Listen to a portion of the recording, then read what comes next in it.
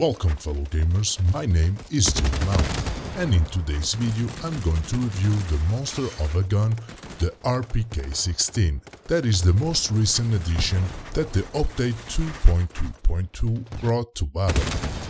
We are going to explore the stats of this gun, how good this gun is in comparison with the guns of the same archetype, and some attachments that you can use with the RPK 16.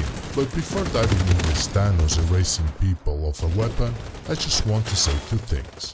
First, I really want to say thank you to all of you that have left a comment, like and dislike in my last video, and gave precious feedback and helped with ideas to improve my videos, and I will keep creating more videos and improving what I can improve. So thank you very much, fellow gamers. The second thing that I want to talk is that this new update had a major impact on how you play this game, in a very good way. It's like if the devs just pushed the reboot button, like you are going to push that like button after seeing this video, and the game changed completely. Now the game feels more fluid in the gameplay department, all due to the changes that the devs made to the bandaging system, allowing all players to have a fast bandaging time and increasing the amount of bandages that each player has from the start, making the gamers not being forced to use the medic class to survive longer. Yes, the medic class in some ways was nerfed, but at the price of giving the players 4 more usable classes, that by all means are also important to create a more diverse and interesting game. Not only the bandaging system was the key to improve the game, but also all the other changes, like for example the skin system that was completely reworked, and as everybody knows, better skins give more kills. No, I'm joking. Of course that skins don't impact the gameplay, but it gives something for you worth playing for, an additional objective for those that like to customize their characters. And are these little but big changes that the devs make that make this game every update more awesome. But let's start talking about this amazing update that I already made a video about it, that you should definitely give it a look. And let's talk about this RPK 16, or like I call it, the Eraser of Souls.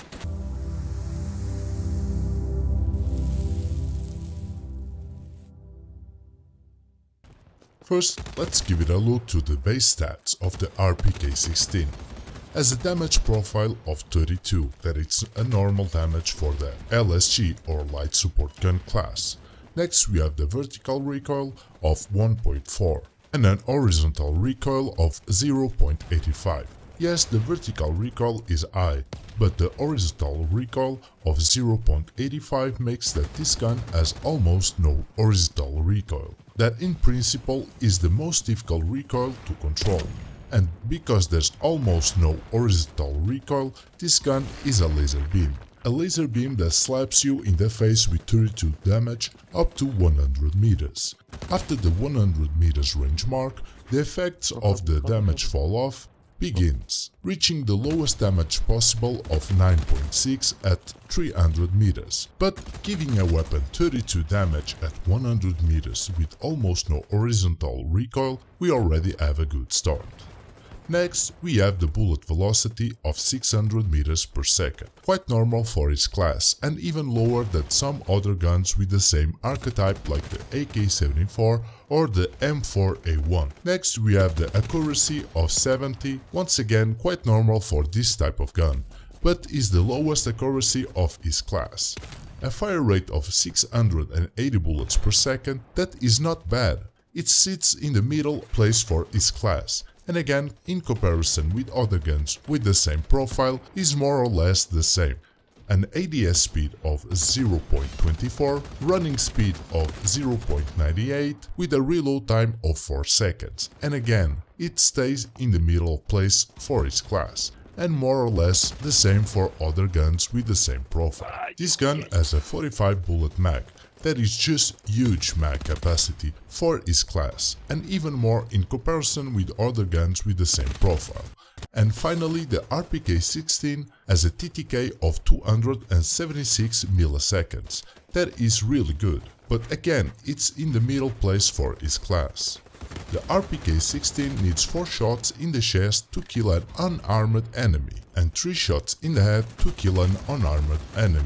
Of course, you need to land those 3 shots in the head, but if you can pull off the 3 shots in the head, the TTK is going to be 184 milliseconds, again slightly lower than the AK-74, 193 milliseconds.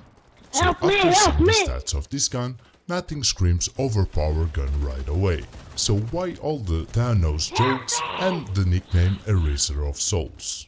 Well, there is 2 factors that contribute for all the hype around this gun and why it feels so good when you use it. It's like this gun fires infinity stones, blowing everything on its path.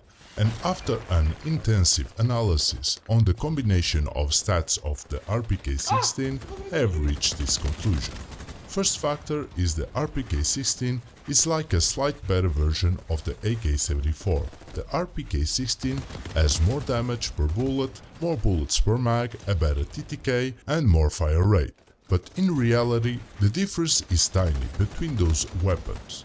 But like the butterfly effect, not the movie of course, the combination of low horizontal recoil and the lower fire rate makes this gun more accurate. And to compensate the lower fire rate, the RPK-16 has a little more damage. And the cherry on top of the cake is the 45 round mag. In the end, the 45 mag is the most OP stat in this gun. Imagine a low horizontal recoil, higher damage gun with the 45 bullets that you can have the luxury of missing a couple of shots and still have enough bullets to keep going without reloading. Well, that is the Eraser of Souls. Sorry, I mean the RPK-16.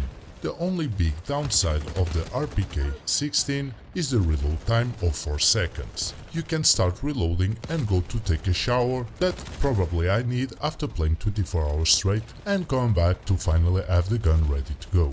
But it's normal to have this reload time, or else the gun would really be an overpowered gun. And to be sincere, the 4-second reload time doesn't bother me too much, because the TTK of this gun and the 45 bullet mag, you will have no problem in managing your mags.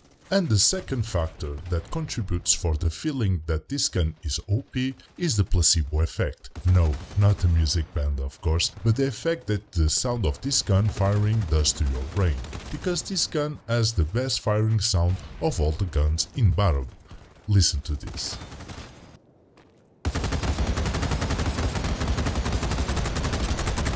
And because this gun has a strong sound, it makes you feel like this gun does more damage than in reality. The only gun in Battlebit that gives the same sensation is the M2000 sniper rifle. With all that said, I don't think that the RPK-16 is an overpowered gun, and I don't think that it needs to be nerfed in any way. It's just a slight better version of the AK-74, and sounds like the 4th of July every time that you pull the trigger. So now let's see some attachments that I'm using. For the magazine, I'm using the 45 mag. I don't think that using the drum with a capacity of 60 bullets will help, because the 45 mag already feels like the bullets never end. And if you use the 60 round mag, you will increase the vertical and horizontal recoil and the reload time by 1.33 seconds. And I don't think that it's going to be a good trade-off. For the side rail, the only thing that I see that I could use is the new attachment, the target detector. Everything else I don't see any important improvement for the gameplay or the stats of the gun. For the under rail, I'm using the BCM Gunfighter. It gives a nice boost to the horizontal recoil without impacting too much the other stats. The only downside is the vertical recoil is increased by 0.22. But like I said before, the vertical recoil is the less difficult recoil to master than the horizontal recoil. The only under rail that I could recommend besides the BCM is the B25 ERC for the reload speed increase of 0.36 seconds. And only if you don't mind the extra horizontal recoil. For the barrel, I'm using the Vamp 762 because the extra bullet velocity of 42 always nice to have, especially for those mid-range engagements. The increased accuracy of 1.8, that is always good to have. And yes, it does increase the vertical recoil, but it doesn't change the horizontal recoil that we want to stay low. The only barrel that I still could recommend is the suppressor long. Yes, it will increase the horizontal recoil by 0.10, but it will also give more bullet velocity by 60 meters per second and accuracy by 1.8. And we finally reach the end of this amazing journey with the RPK 16. Once again, thanks for all the support, and if you like this video, please leave it a like, and if you don't like it, a dislike. That will help this channel find more people interested on Battlebit. And if you don't want to miss future content, please consider to subscribe to the channel. And like always, I will see you on my next video, but until then, have a nice day, good gaming, Dune Mountain out.